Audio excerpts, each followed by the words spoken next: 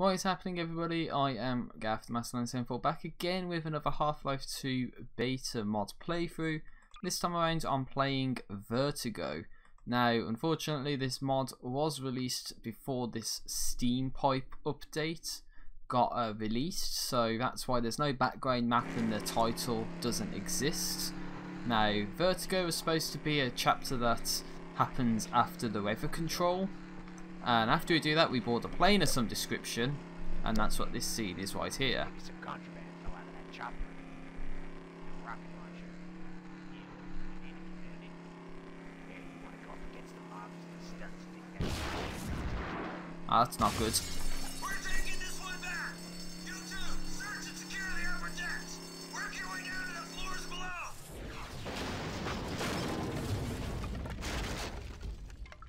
Ouch. So all I can say to that, just ouch. So that's what was supposed to happen there. It was on a plane, and well, the plane gets shot down over City 17, and now we have to work our way down by going through the Citadel. And as you can see here, there's some they kind of almost done themselves over right there, to be honest. But what we're supposed to do is just drop down here. As you can see, we get a gun. Now, this is not your typical weapon. This is actually the this is not your typical gun from Half-Life 2, as you may have known it at least. But this is actually the OICW, as it said right there.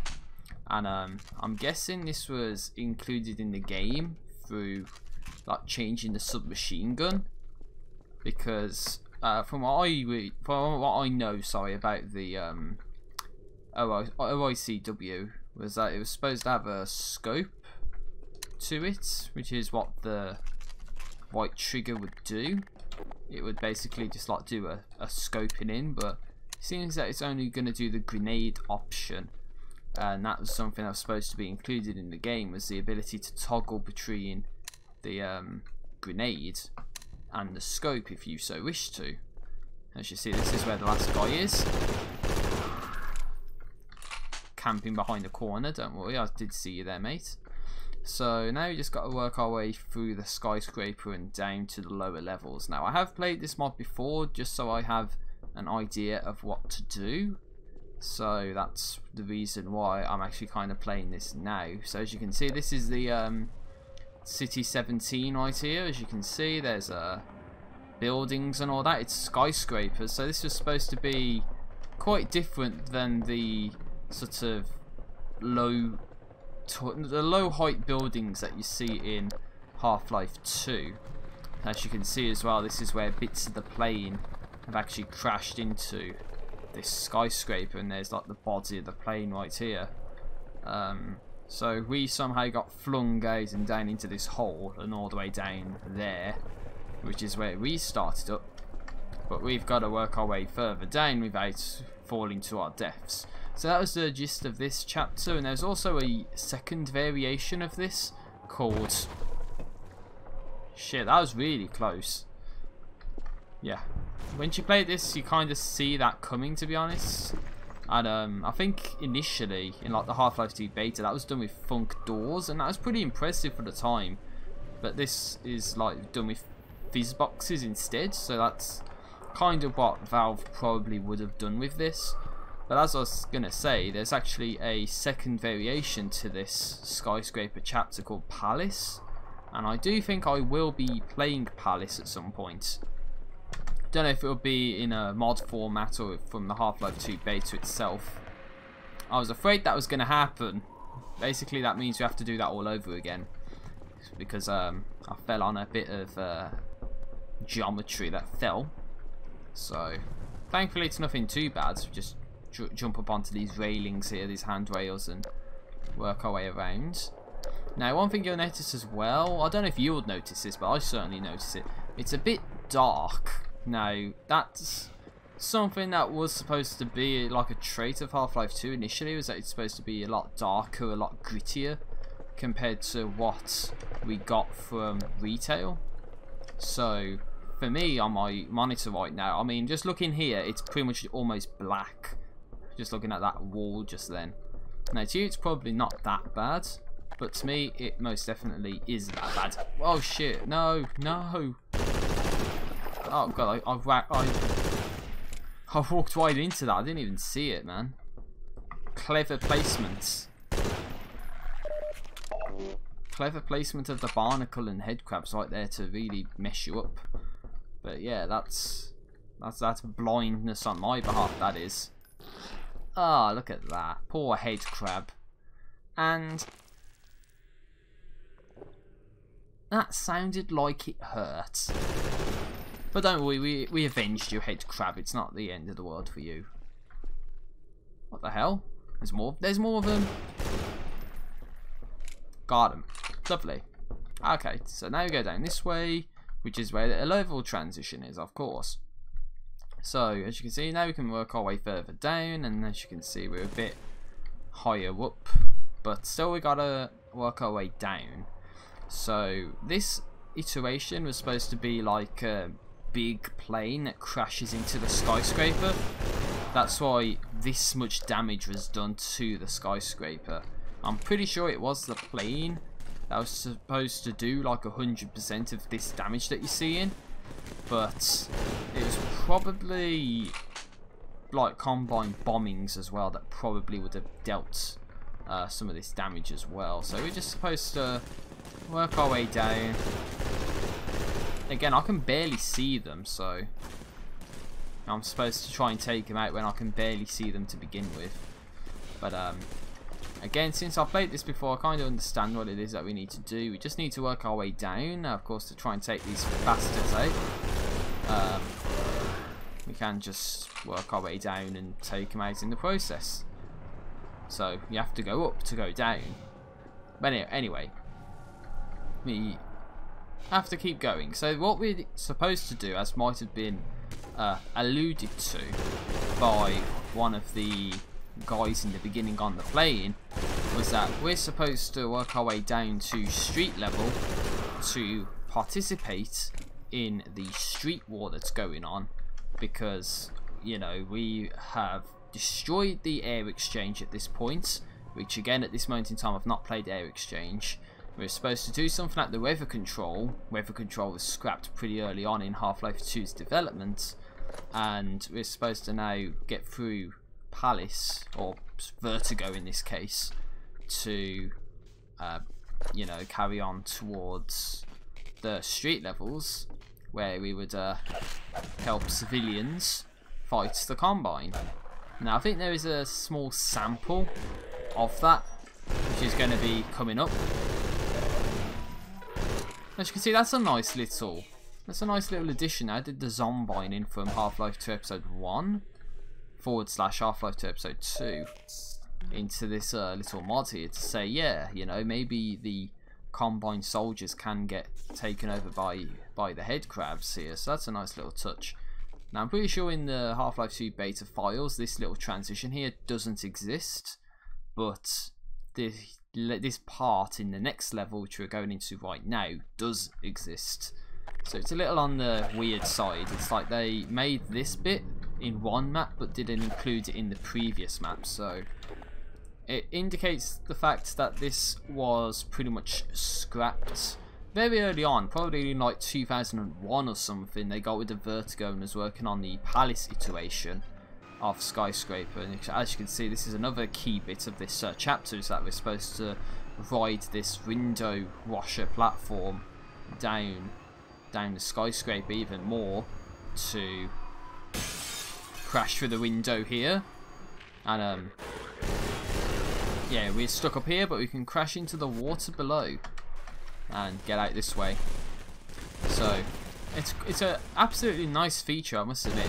Whoever did this basically replaced the submachine gun with the OICW, and even, you know, animations for the Combine soldiers and all that has been replaced with you know, the OICW. So that's pretty cool, to be honest. So yeah, this is the staircase we're supposed to use, but just to show you what you would see otherwise, is you would see this, a collapsed staircase, and we're supposed to get up to the top level on this side, And to do that, we need to go up the staircase on this side. Now, I do believe there's a way you can go outside to where like the windows are and all that, so you can go outside of this bit here and, you know, go outside, but I don't think there's any reason to do that because there's nothing out there. It doesn't help you out any, so maybe it's just there for detail's sake. Just say, yeah, you can just pop out on the side of the skyscraper if you want to, but doesn't serve you any good whatsoever. So you're supposed to go up here, and as you can see, there's this bit over here, and ow, fast head crabs, no. So if I'm ever gonna play Vertigo in the Half-Life 2 beta, then one thing I should say is that bit doesn't work because it uses a multi-manager, and that's an obsolete entity. And this bit you can't get through because the player dimensions must have changed, so you can't actually fit through that gap like you're supposed to just there.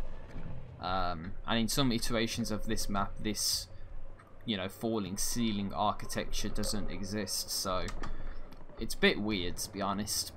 But that shows you the level of iterations that would have existed with something like this. So one thing we can do is turn these valves to stop the steam from coming out, because the steam hurts you.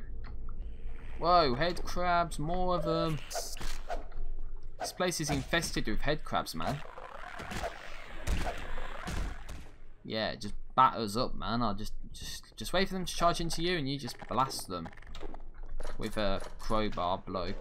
Oh no, not another one of these guys. Okay, he's dead. Lovely. Another zombine, if you will. So there's nothing down this way. We're supposed to head down this way because I think one funny thing as well from the Half-Life 2 beta files, if you ever look into them, is that there's like wooden sofas and wooden computers and all that.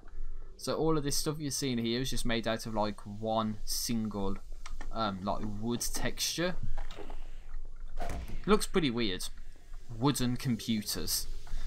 It's pretty funny actually. If I ever play that, you'll see it in action, but it's a shame it's not really complete because obviously some of the transitions don't work and all that, and it's just a little bit of a shame.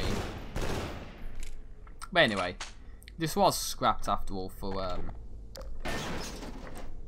Palace, sorry, and even then Palace was removed for you know, because for whatever reason Valve decided to get rid of the 4-day structure of their original storyline, and instead of the 4 days you have 3 days. So 3 days in retail, but it was supposed to be 4 days, and in the 4 days you had stuff like the Borealis and you know, air exchange, Palace and all that, weather control, whatever, to deal with.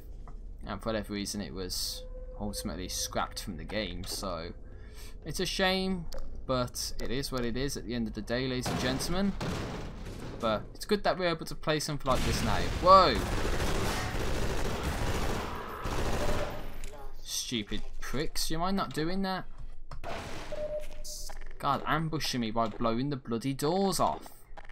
Jesus. Right. Well, we survived, that's all that matters. And what's this? Pedestrian exit access, lovely. That's what we're supposed to do. We're supposed to head down to these parts. Okay, nothing there. No jump scare barnacles or head crabs this time around. And yeah, I got those like barricaded off for some reason. Whoa. Just a combine guy camping inside this little elevator right here. So I think we are not supposed to go outside any of these areas. As you can see, the door's just a solid texture, so that indicates that it's one that you can't open. But I think we're supposed to go in this elevator shaft and work our way down. Well, the elevator doesn't actually move, it just fades the level out, and then presumably we fade back in further down.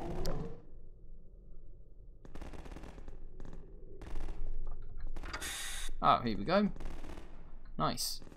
Again, another solid texture door indicating we're not supposed to go out there. Oh, what's this? There's shotgun on the bench.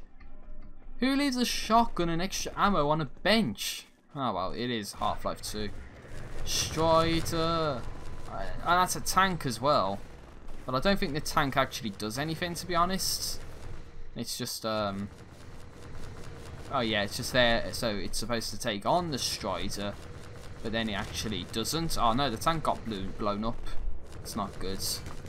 And as you begin to notice right there, the Strider begins targeting us.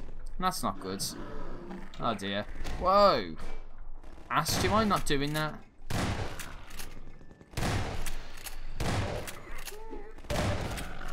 Sorry mate, but you're trying to kill me, and that's a capital offence in my books, so you are not going to survive that, let me tell you. Now, as you can hear, there is manhacks as well, so I believe the whole purpose of this... So I think the whole purpose of this area is that it's supposed to be like a fast-paced, high-action area where you get zombies breaking down the doors, and then manhacks come in as well. You know, it's supposed to be quite hectic, and as you can probably tell here, there's still some, you know, action going on. And again, as you can see, there's more people, and a Strider here, another tank there. Look, so whoa, over there. It's one of those claw bomb guys, I guess. Right, got him. Right, now there's more guys over here. So we're supposed to head down this way and go over here. So now we're basically at street level. I should have commented on this already, but now we're at street level, and or almost street level, but we're still a bit too high to work our way down to help the civilians out. So now we gotta work our way through these sort of windy brick sort of corridors. Now, one thing I would love to say about this section in particular is that this transition, oh god, that kind of made me jump, and I actually kind of saw that coming too. Sorry about that. Now, what I was going to say was, one of the funny things is that one of these transitions, it kind of reminds me of Missing Information with its rooftops level. This transition kind of reminds me a lot of it, but unfortunately that's Vertigo. I know it's over already, it's actually brilliant, but unfortunately that's it. H-Grunt, you did a great job with this mod.